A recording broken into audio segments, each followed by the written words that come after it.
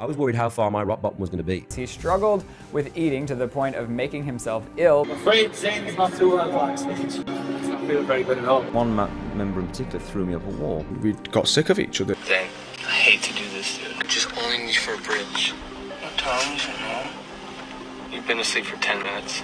I'm sorry, dude. One Direction went through a lot together as a band. From the X Factor stage to the world stage, these boys had to follow extremely strict rules. They weren't ever able to do what they wanted. No dyeing their hair, no growing beards, no girlfriends, and certainly no friendships. This band was forced to follow the executives' rules, which ultimately led them into a downward spiral of depression and addiction. So let's get into it. Lately, I've been doing all of my shopping on Temu. They have everything you could think of, from affordable clothing to home decor. One of my latest favorites is this skull LED lamp. I love having LED lights in my studio, and this product is perfect. There are so many options to choose from, and if you're on a budget, then Temu is the place for you. Right now, the Temu anniversary sales have really great deals. For example, there are thousands of awesome products you could buy for just $1 during their anniversary sale month. So click my link in the description below to check that out. I'm also super excited about this new leash for my dog. I've been wanting one of those leashes I can wrap around my waist and walk my dog hands-free, and I was able to score this one for just $10 on Temu. This is the best website to go and stock up on. I'm always in need of a charging block and a charger, so I go to Temu because they have competitive prices and your dollar goes a long way. Now every room in my apartment has a charger. Check out Temu using my link in the description below and check out all the options they have available. Download the app and use code DKC5898 to receive a $100 coupon bundle for free. Thank you, Temu, for sponsoring this video, and enjoy. Back in 2010, 5 guys got together and performed on a show called X Factor under the name One Direction. After their debut performance, their fame skyrocketed and they became one of the most popular music groups. And while I think we all know One Direction pretty well, a lot of people don't talk about the dark times and the shady things about this band. I think everyone knows that there was something wrong here because of how the band fell apart, but we don't really have the details. But in hindsight, if you look back on their interviews and some of their interactions, there were plenty of red flags and the signs were there. Let's start off by talking about their management, because they started with a company called Modest Management. One of the reasons why a lot of One Direction fans do not like Modest Management is because One Direction was overworked by them and pushed way beyond their limits. Although no One Direction member has explicitly spoken out against Modest Management, a former member, Zane, later got candid in his memoir about the stress, anxiety, and eating disorder he dealt with while in the band. In addition, Liam Payne did an interview with This Morning in 2019 where he also discussed the environment, explaining how the band had 2 weeks to write albums on the road since management already sold tickets to their next tour. Needless to say, this put a ton of stress on these young guys. When we were in the band, it was kind of a case of we'd have 2 weeks to write the album and then they'd have already sold a tour, so we'd have to get the album done and then record it on the road. For you, when you got into the band, was it what you expected it to be? You have said that there were times when I just have to get out. You know, everyone's kind of looking at this decades, and then my decade's literally been this, which has been the maddest turnaround of all. No, I don't think any of us really expected it to happen in that way, really. You know, we were just kids at the time that we made the band.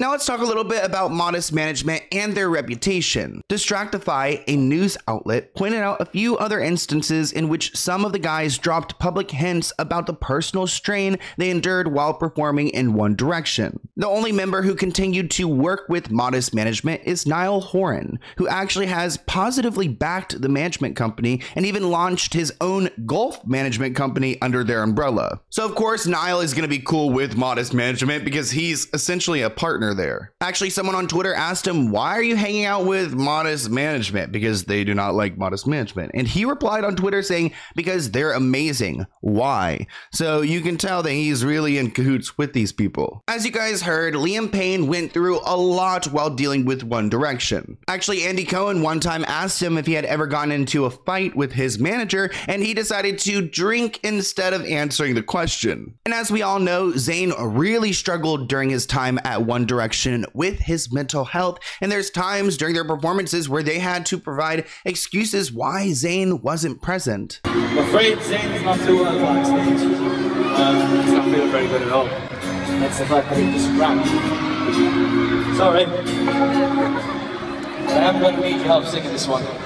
I think one of the reasons why Zayn really struggled was that he never felt like he was able to express himself. He's actually written that he wasn't able to keep his beard, he wasn't allowed to dye his hair, and he wrote over 30 songs for the band, and all of them were turned away because it didn't fit the vibe that they were trying to make these boys into. They were constantly touring and they weren't allowed to have proper breaks and only ate when they had time. This ultimately led to Zayn developing anorexia. Zayn was quoted saying, "I didn't feel like I had control over anything else in my life, but food was something I could control, so I did. I had lost so much weight I had become ill. The workload and the pace of life on the road, put together with the pressures and strain of everything else going on within the band, had badly affected my eating habits." And out of all the guys, it does seem like Zayn has been the most open with how touring was so hard on him. In his self-titled book, Zayn reveals quite a bit, including the fact that during his One Direction days, he struggled with eating to the point of making himself ill because he felt it was the only thing he had control over. In an excerpt from the book, obtained by the Associated Press, Zayn said, quote, "I didn't feel like I had control over anything else in my life, but food was something I could control. So I did. I had lost so much weight, I had become ill. The workload and the pace of life on the road, put together with the pressures and strains of everything going on within the band, had badly affected my eating habits. It wasn't as though I had any concerns about my weight or anything like that. I just go for days, sometimes 2 or 3 days straight, without eating anything at all. It got quite serious, although at the time I didn't recognize it for what it was." You may also know that Zayn has suffered from anxiety in the past, but has revealed that today it has subsided and he feels great. That's really strong of Zayn being so open about his issues, because a lot of people relate to that, and I totally get what he means by the control aspect, because sometimes you feel like that's all you really do have control of.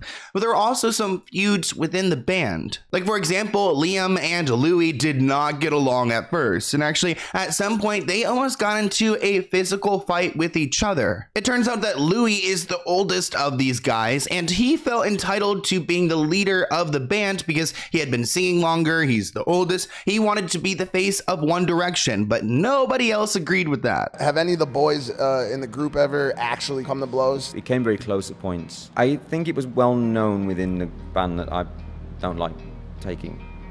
I made it very obvious, I'm not going to tell you how. There was one moment where there was an argument backstage and one member in particular threw me up a wall. So I said to him, if you don't remove those hands, there's a high likelihood you'll never use them again. That is such a British thing to say. It's just an awesome. He went from Liam Payne to Liam Neeson in like 2 seconds. Right. So Liam and Louis had their feud, and pretty much Zayn didn't want anything to do with anybody. Zayn was speaking to British Vogue after leaving the band. He was the first one to get out of there, and he said towards the end, their last few performances weren't even fun anymore. And, you know, being 17, 18 years old, it was difficult to see the bright side in everything. Yeah, I think I'd known for a minute. There was a lot of, look, I don't want to go into too much detail, but there was a lot of politics going on. Certain people were doing certain things, certain people didn't want to sign contracts.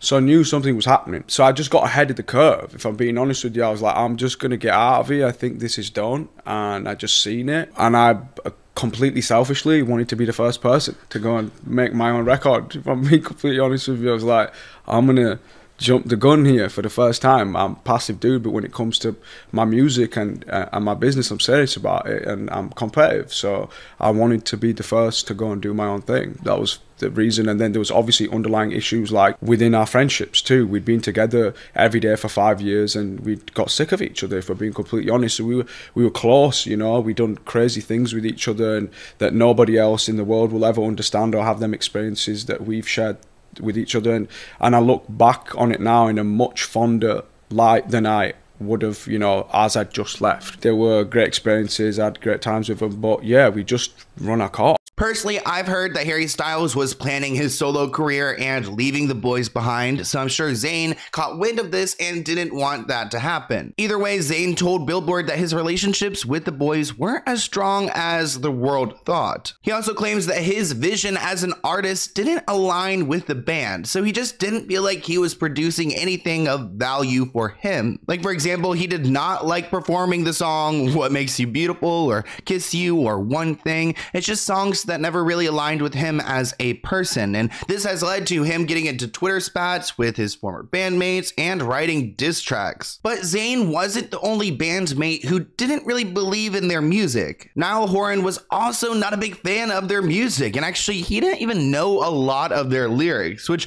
makes me wonder how he performed for so long. I mean, they must have had like a projector in the back with the lyrics going up on the screen so they could follow them, because he was recently challenged to finish some of the lyrics in this first album by One Direction, and he had no idea what they were writing or singing about. Well, I will test you. Okay. Complete the lyrics to this, please, Niall. It's like I'm finally away.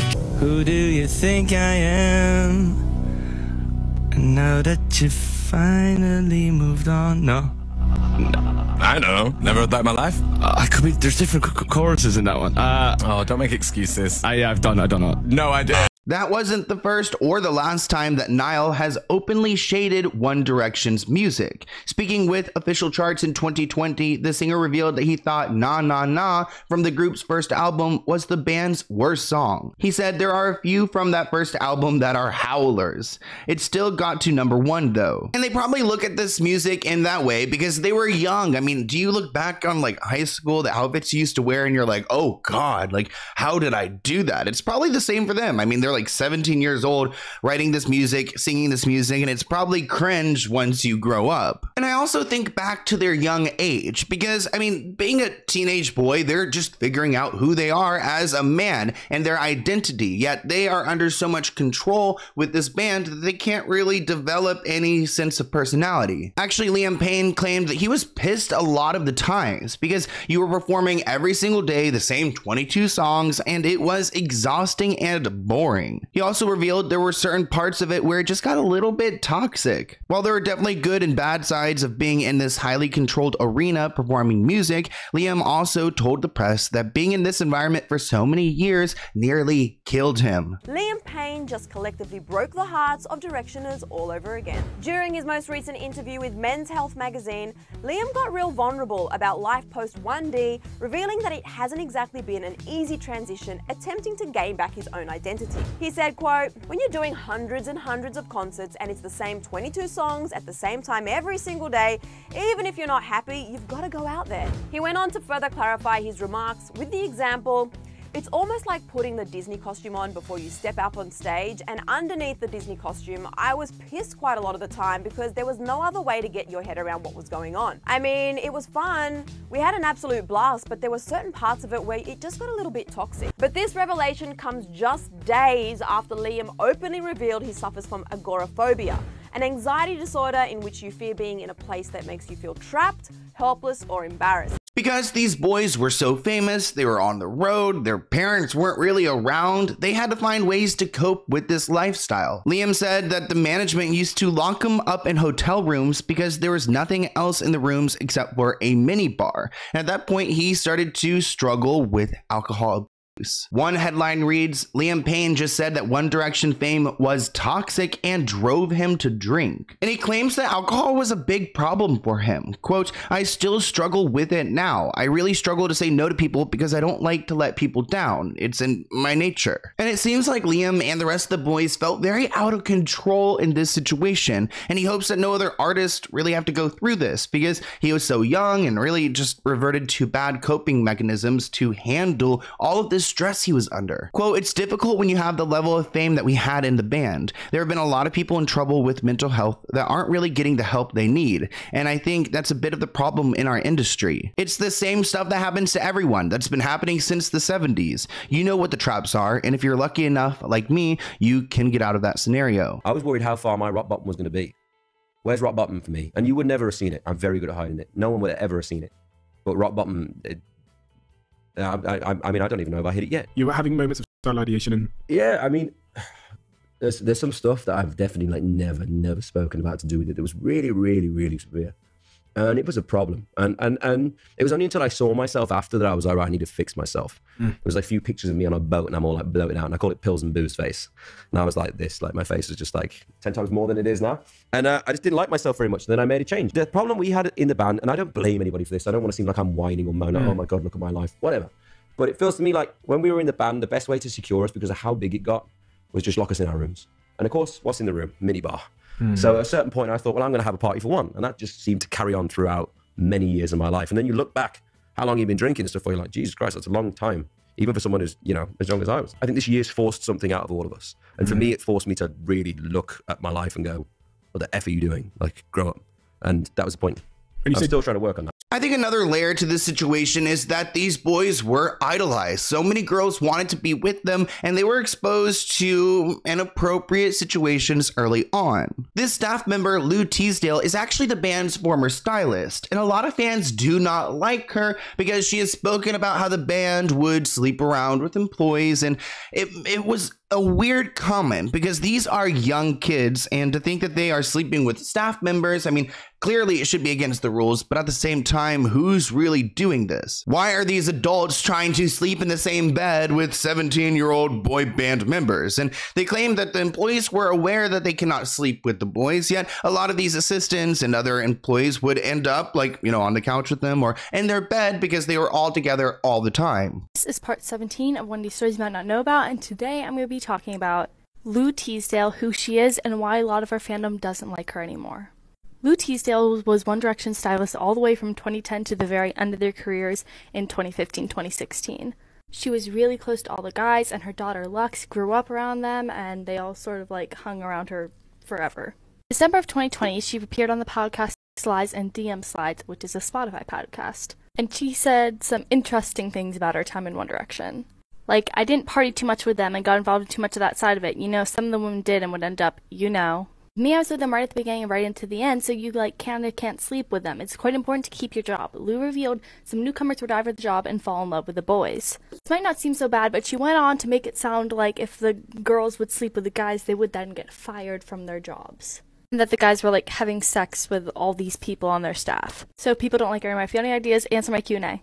As we know, the band started off pretty young, but then they grew into men. And of course, they wanted to have some of this female attention, but it just seems like a weird, like, power dynamic when the employees and this terrible management are providing the women that they would hook up with. It definitely sounds like a toxic environment, especially when Liam is sharing that they would be locked into these rooms and they weren't able to leave. And I have a feeling that these boys felt like they were show ponies because they were expected to go and perform and then meet with fans, which is something that they weren't big fans of. Even though they were traveling the world to some of the most amazing places, they felt like they were trapped in a prison. Niall explained that he struggled with the idea of, why won't you just let us out? We want to go for a walk, you know? You're our age, just let us out. We just want to walk down the street and see the world. Was it mania from the start, or did it take a while for it to... It took like, in the UK it was nuts. You know, we'd go and do like signings here and there and bits and pieces like that. It was crazy. That was the first kind of side of it, you know, banging on car windows. And yeah, kind of around the release of What Makes You Beautiful was like when it really kicked off. We did like a HMV run around the country, Glasgow, Birmingham, Manchester, you know, like do the signings. And that was the first time I seen the madness. And then we went on this is one of the maddest promo trips. We did like Italy, Germany, France, and God, Holland in like four days. Like we're in a different country every day doing lengths of promo, and Ben came on that trip. I remember getting to Milan on the first day and just being like, this is different level now. The amount of people that were there? Yeah. It was like we were on Duomo in the middle of Milan city centre and outside the cathedral, and it was just thousands. They're banging on the car windows. The first time I had seen proper hysteria. And it seemed like other band members like Liam Payne felt the same way. He tweeted in 2015, "One time I'd like to be able to see New York without being followed and chased and cornered like an animal until other people get what they want." And actually a lot of people on Twitter were really upset that he felt this way and were apologetic. But if he were to go out in New York, I mean, the same thing is going to happen. Actually, in 2012, Niall Horan was caught shouting, quote, "Remember the last time I walked down here, you shower of C words," at a group of fans who were getting close to him. Wow. Fans were getting closer to him and filming him. They looked unbothered, even though he was clearly upset. He actually had to end up apologizing for calling his fans those names, but you could tell that he was really battling with this idea that they don't have freedom. Remember the last time I walked out here, dear? Remember the last time I walked out here? Will you say happy birthday? Niall, will you say happy birthday? Happy birthday, Chelsea. Chelsea Football Club. Ah! Established 1856. She's named after Chelsea. Niall, Lee never got a picture. Love you, Niall. Here, still holding. Read the names in the hat.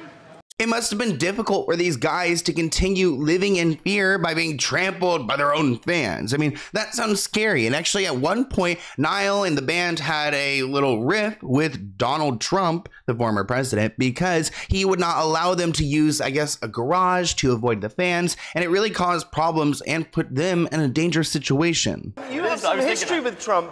Didn't Trump once, is this true, didn't he once kick One Direction out of a hotel in New York? Is that true? Oh yeah, he's not the first hotelier to kick us out, but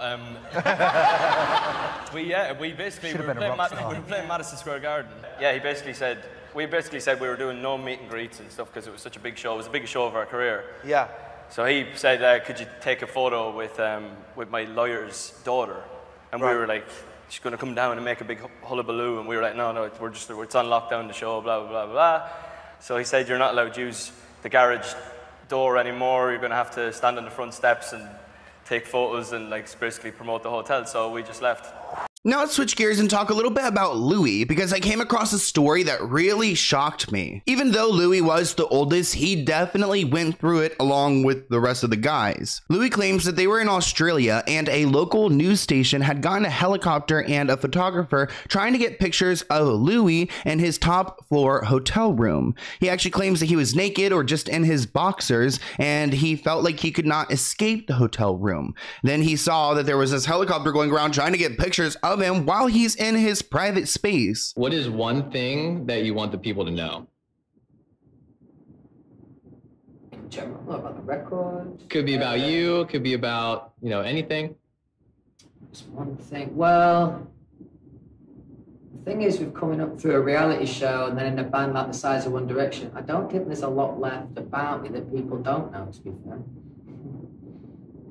That is sick to imagine a helicopter would be hired to go and do such a thing. I mean, imagine if it was a female celebrity. I feel like that would change things. People wouldn't try to be as aggressive, but maybe they would be. Either way, Louis feels like he is just the most forgettable member of One Direction. Actually, he said a few different sad things about the band because it does seem like, in hindsight, maybe he was the least adored upon out of all of them. He claims that he was the least confident and he just didn't have the same stage presence as Harry Styles or the others. Any Directioner can agree that every single member of One Direction has a certain je ne sais quoi, or something that makes them unique and super lovable. However, in an interview with The Guardian, Louis didn't necessarily think he was special at all. In fact, the Just Hold On singer revealed that he felt he was, quote, forgettable to a certain degree. Louis went on to explain the qualities that made each member of the group stand out. He said, quote, the others have always been like Niall, for example. He's the most lovely guy in the world, happy-go-lucky Irish, no sense of arrogance,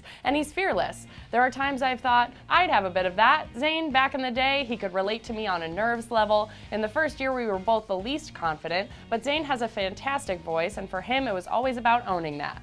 Liam always had a good stage presence, same as Harry. They've both got that ownership. Harry comes across very cool. Liam's all about getting the crowd going, doing a bit of dancing, and then there's me. But over time, the notion of being forgettable changed for the singer, and he revealed, quote, in the last year of One Direction, I was probably the most confident I ever was. So Louis did feel better about his place in One Direction towards the end, which is unfortunate, but it sounds like he felt unnerved about the entire situation from the beginning. For example, he claims that the X Factor days really messed with his confidence. Quote, "You know, I didn't sing a single solo on X Factor. A lot of people can take the piss out of that. But when you actually think about how that feels standing on the stage every single week thinking, what have I really done to contribute here? Sing a lower harmony that you can't really hear in the mix?" It actually does seem like he had some issues with Simon Cowell, which if you guys want a video about Simon Cowell, comment below. But it seems like Simon kind of saw him as the throwaway character of the group. So these boys were under a ton of pressure, and a lot of them had to look a certain way. Like I've mentioned, they weren't able to grow beards or dye their hair,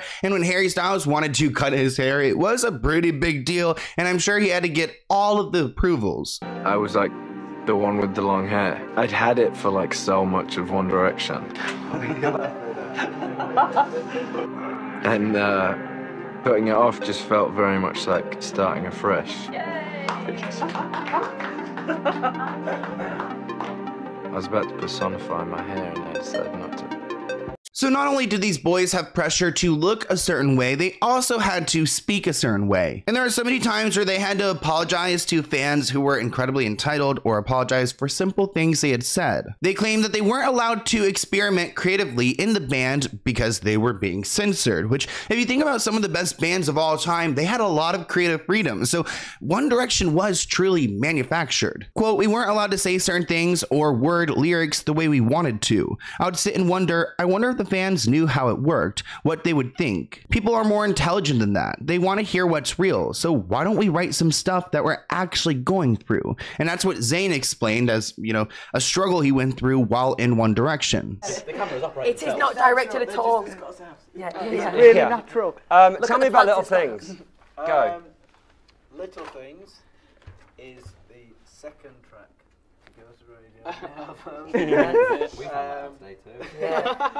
Thank you, Morris. It's one of our favourite songs on the album. It's a little bit different. We've never really It is. I like that though. Yeah.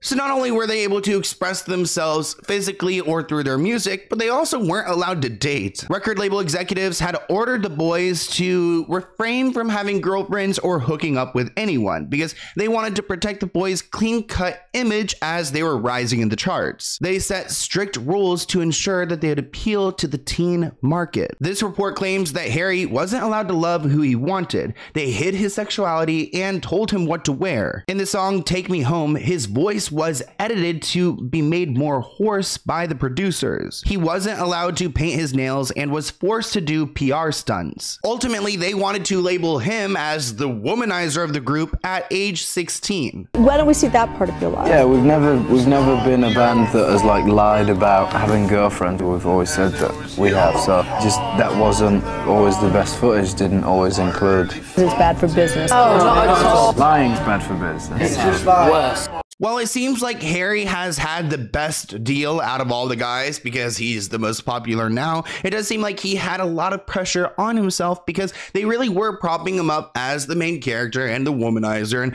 the person all the guys want to be, the guy that all the girls wanted to date. So he had a lot of pressure to build this persona and to keep it alive. The first clip is from 1D Day, and it's a Harry working out, but he describes their schedule and he shows how overworked they were.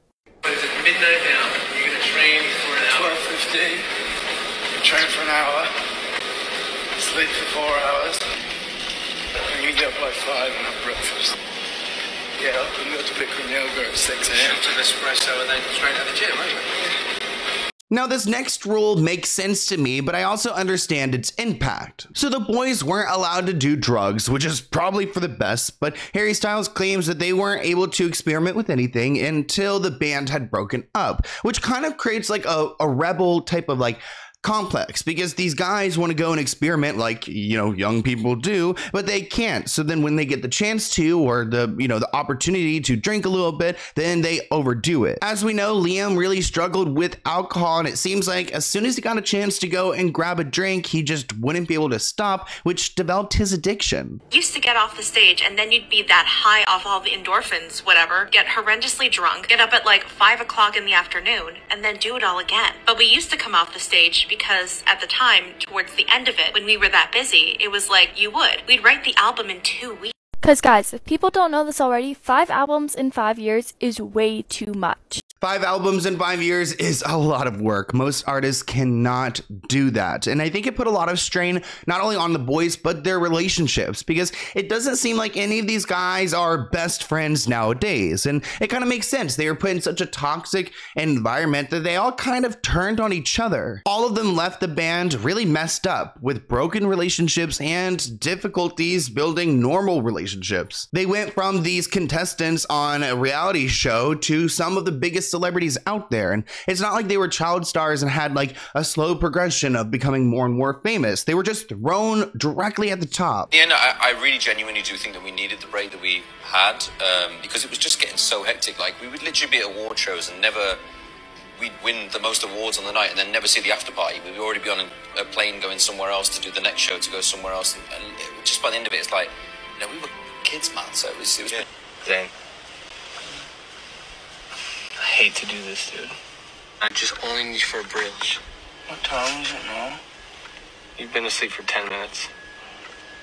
I'm sorry, dude. No, I'll get it. Alright, I appreciate it. Recording this third album has been extremely hard. You know, we've been waking up in the morning and going straight to the studio, then going to the arena, doing a show, and then going straight back to the studio after a show. So it's been really tough for us. So when these guys were supposed to be living the rock star life and, you know, having the best time ever, they really weren't, because other executives were exploiting them, overworking them, and pushing them past their limits, which is sad. But I'm so glad that they were able to get out of this, and it's interesting to see all the directions that each of these guys have gone. But I want to hear what you guys think of One Direction and this terrible story about their journey, because when I was younger, I thought they were living the best life ever. And I think that's a problem, like a consistent problem in society when we look at celebrities or people in a privileged position. I mean, obviously there's privilege here, but there's also the dark side to these things. And I hope now you guys look at One Direction and you think a little bit differently of them, because what they went through was not okay. But until next time, I'll see you in a new video soon. Bye, guys.